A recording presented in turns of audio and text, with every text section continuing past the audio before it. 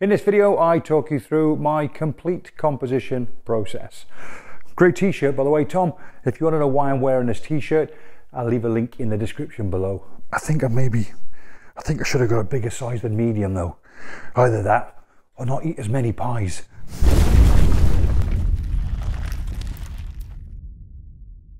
This is my stills camera, Canon 5D Mark III with a 24mm lens on there. That's my normal setup for taking landscape shots. And this is my vlogging camera, a Canon G7X. So without stating the obvious, I video with this and I take stills with this. Now the thing is, I was actually struggling to create a composition. So I actually had this brainwave and I thought, why don't I actually film through my stills camera and show you guys the process that's going through my head when I'm trying to create a composition. How I find my original composition, how I work the composition, how I tune it, and then of course how I fine tune it until eventually I end up with a composition that I'm very comfortable with. Great idea, I'm going to do more of it. Now, because I've shot so stacked to death, I've decided to come away from the normal stairs shot, the gorgeous curly stairs that people use as a leading line, myself included, because they're absolutely stunning. So I've decided to come along the cliff edge a bit more and look for something a little unusual in terms of a composition. And I've found something that I really like. There's some small pink flowers embedded in the rock here.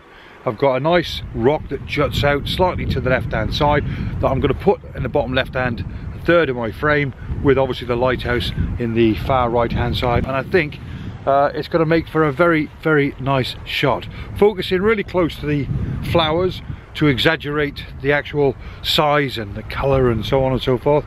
But because I'm focusing so close, I'm now going to have to use a focus stack technique. So I'll be shooting probably one up close, one a third of the way into the frame, and then one on infinity to grab that lighthouse. But take a look at this composition. The flowers there, which make really nice foreground interest, with that little rock jutting out there, sits quite nicely on the lower left hand third.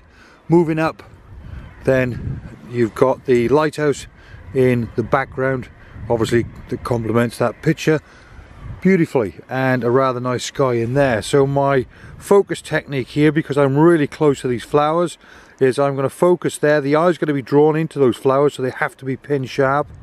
But because I am so close, I'm then going to move my focus point to there, take another focus there, and then a final one moving on to the lighthouse itself there. That's my composition, that's my shot, and I think that should be quite nice. Just want to say a huge thank you to Digital Lab for sponsoring my channel. Digital Lab is a multi-award winning professional online photo lab that offers you the perfect printed solution every time. Go on, do your photography justice, and if you use the code GG10, you'll get 10% off your normal and large format prints. My settings for this, f16, ISO 50, and I'm at an 1/8 of a second.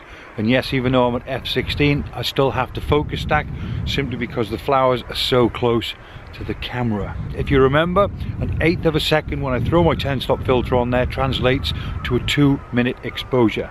So I'll take a 2-minute exposure to turn that sea into an ice skating rink as well, and maybe to blur those clouds, and we'll see how that looks. I'm liking this though. It's nice when you go somewhere that you've been before, and somewhere especially where you've been several times before, because it makes you think outside the box and it makes you work just that little bit harder. But don't ever be afraid of doing that. When I put my 10-stop filter on there, I remembered that I had my polarizer on there, and my polarizer accepts 3 stops of light, so just had to make a quick recalculation. So now my settings are ISO 100, I'm at f14, and that's given me a 2-minute exposure. Again, I'm going to have to take the 3 shots, focus in close, third of the way in, and then on to infinity. There you go, so that one is ticked off. I like that, that's quite a nice shot. So let's grab me kit and let's have a wander around, and let's see if I can find something else in the foreground to complement that stunning lighthouse.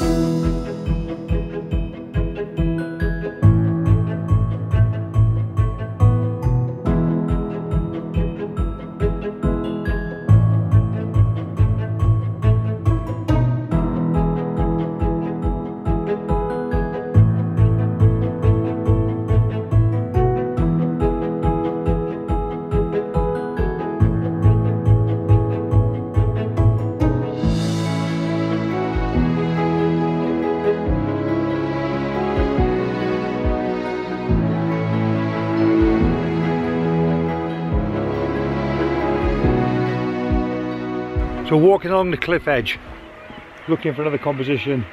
I've got some rocks that are jutting out just there, if you can see them. They're quite striking and quite strong when you get quite close to them. How many times can you use the word quite in a sentence? But look, let me give you my thought process, because camera in hand, and I'm going to have a walk around and I'll show you by videoing it what my thought process is. Camera to the eye, let's look for compositions, portrait, landscape, close, far away. Basically, we know the shot, it's the lighthouse in the background, and we're utilising these rocks here, or I think these rocks here will make a very nice foreground interest. So let's fire this up with a video and hopefully I'll show you my thought process. So I'm looking, will something like that work? Probably not. If I get closer to the rocks, so there's an oddball shot like here for instance, so I could maybe think of a composition like that, maybe like that. That's interesting. Now it's a case of where I place this rock here in relation to the lighthouse there. So that would possibly work. It's a little bit busy though, this rock against the edge of the mountain across there. So I could come further right. I am restricted, you can't see where I am at the moment, but I'm really restricted on this cliff edge. But I could come to somewhere like that. And if I can manage to come a little bit further back, yikes, hang on, it's easier to turn around. Now, something like that could be quite interesting. I'm zoomed out with my 24mm the best I can, so you're looking possibly at something like that. Drop the camera lower down and you'll make that rock more dominant on the left hand side. So that's an option. I probably prefer with the rock sat lower down in the lower thirds, and that might make for a very nice composition. Yeah, so I think with where I am in terms of a restriction for movement, that's probably the best I've got on offer. Hang on, that is quite precarious. You guys can't actually see this. All right, okay, so what about portrait? Now that's doable, that's interesting. Let's move across. That's doable, I quite like that. I like the relation of this bottom left against the lighthouse far right. And now if I come further back,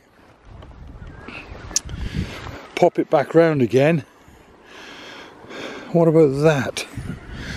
Let's move further across. Yeah, I'm pretty much where I started off. Again, I just don't like the relation with the rocks there. If I drop the camera down, that would work. Again, the one thing I'm not keen on now is these rocks here, they cut across the frame. It's more or less moving the lighthouse to the foreground with the rocks to the background. Yeah, I don't think that'll work. Don't think that works either. Right, I'm going to go slightly higher up there. Right, now I've set my camera up. I've got my portrait orientation, rock to the left hand side, lighthouse to the right hand side, but now it's about fine tuning. I've moved the camera further down, but I am precariously perched on in between two rocks here, and it's quite awkward. But talking you through my workflow once again and fine tuning, I've moved down to bring that rock and make it more proud away from the cliff edge, except I have another problem. I just don't like that. I don't like the fact that this foreground and the background are not separated. In terms of rules of thirds, I want them sat something like that. So the only way I can accomplish that is by moving my camera slightly further to the right. That sits much nicer now, bottom left hand side of the third. That sits nicer. It's getting closer to the middle, but I could probably just do that to move it slightly to the right hand side. So now in terms of rules of thirds, that sits much nicer with me. We've lost some of the leading lines out and in, but I don't mind losing those leading lines to gain a much more structured image. So there you go.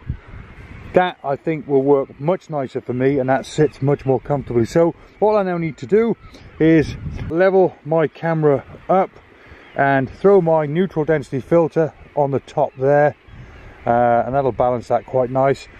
And then focus stack, that's quite close to the camera, so I'll simply take a focus on that point there in the foreground, that rock, and then focus to infinity on the lighthouse there and combine those two images. That's my workflow, that's my thought process, and that's how I fine-tune my images to eventually end up with a composition that I'm happy with.